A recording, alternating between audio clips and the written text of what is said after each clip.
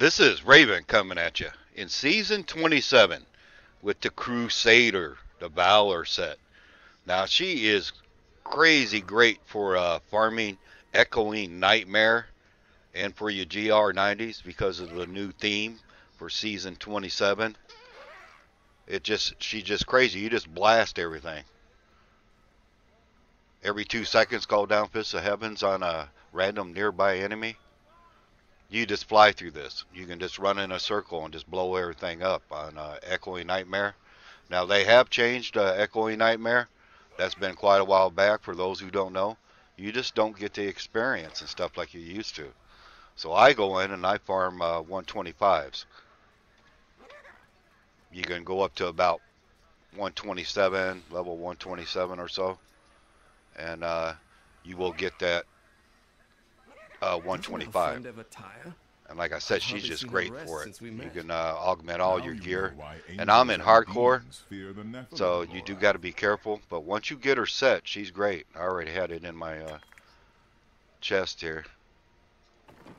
Let's go open one. We'll take a look at the gear after we get done real quick. Let's open one. I'm going to put them back in just in case I was to die in hardcore, because you got to start all over. Hopefully not. Let's put that back in here. But I do put extra gear back just in case.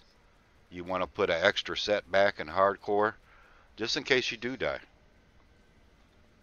But let's go into Echoing Nightmare and get a gem. You get in here, put my armor on. I'll locate all these shines. There we go. As soon as they pop up, I take off. I usually save lightning for last. What's nice about it, you just kind of run in a circle. Once you get up to about 100, start hitting these. Not ready yet. It's up to you which one. I usually always save lightning for last. But once you get up a little over 100 or 98 or whatever, I usually hit these two on the left, because the lightning is usually on the right, but it will change.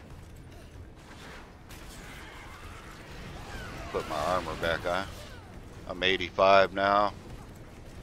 But she's just great for this, and she's great for your T16, your GR90s. Like I said, I'm curious what season 28 is going to do. I hope they keep some of the powers on the Crusader, because that really makes her. I'm 101. I'm going to hit that. Put my armor back on. I'm going to hit this one.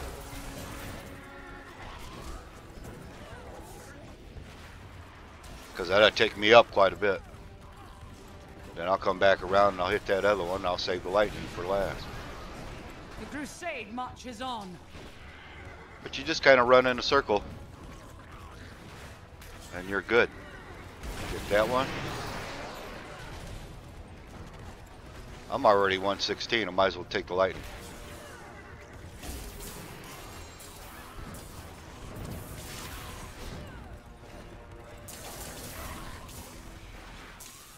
By the light be damned. Trying to watch out for these monsters.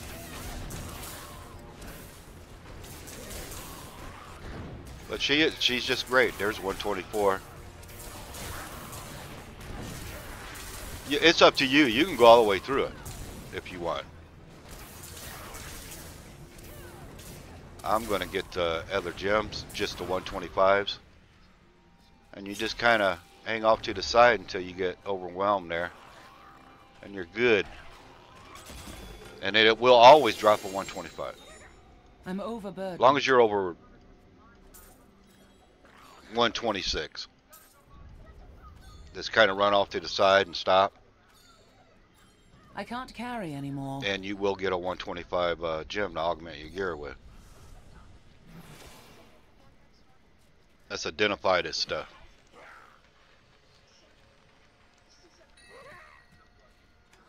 And there's my gem, 125. And I got quite a few of them.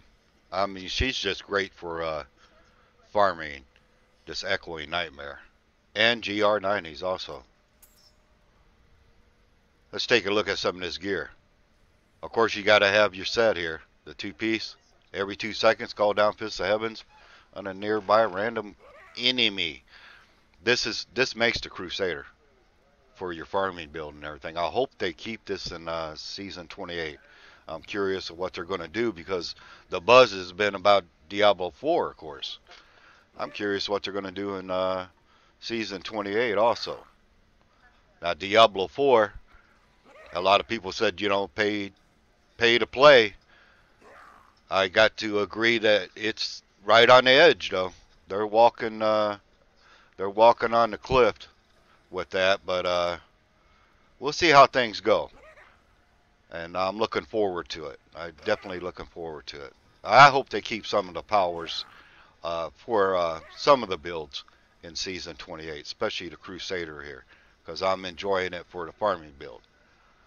But I'm only wearing 5 pieces, because I do have different armor on, because of the Ring of Royal Grandeur. You want damage reduction, a lot of that. I got diamonds for resistance. I'm wearing Travelers for more damage reduction. While moving, damage taken is reduced up to 50%, so that's more. And for the gem, Ban of the Stricken. For the other gem, Ban of the Trap. And then I also have Conventions. Ban of the Powerful for that gem. And I do have the Guardians. 2-piece. And cooldown on shoulders, on the gloves, on my weapon. I got quite a bit of cooldown everywhere. You want quite a bit before you can keep your horse up. Let's take a look at Cube over here. I need to get rid of some of that stuff. Of course, just normal stuff. Dark Light, Righteousness, and of course Ring of the Royal Grandeur because of my armor. Now you could change Ban of the Stricken to something different if you want. I go back and forth. I do my GR90s and I'll come and do Echoing Nightmare also, just to collect a whole lot of gems for other characters. But let's take a look at some of these skills. Fist of Heavens, the Shield Glare. This is nice. Blinded enemies take more damage, especially in a GR90s. Laws of Justice, Heaven's Fury. Of course, your champion. I use Prophet for extra armor. That's really handy. And then for Steed Charge, Rejuvenation. While riding a warhorse, you recover life. That's real handy. And then passive skills. Heavenly Strength, Indestructible, Holy Cause, 1.5 strength for every gem socketed into your gear. It's an easy build. And once you get her set, she's just crazy farming build. For Echoing Nightmare, GR90s, T16, she's just great for that for this season. And I've been using her to farm mostly everything. And especially Echoing Nightmare. And I've got quite a few gems. I got a few left. I had quite a few. I have lost her once. No, actually twice. But I keep extra gear. Always keep extra gear. And with the season so late, if you don't know about your puzzle rings, you can make them in an ancient and get plenty gems. You don't have to go all the way through Echoing Nightmare and try to get the goblins, because you're going to get plenty of puzzle rings. But if this was helpful, give me a thumbs up. This is Raven.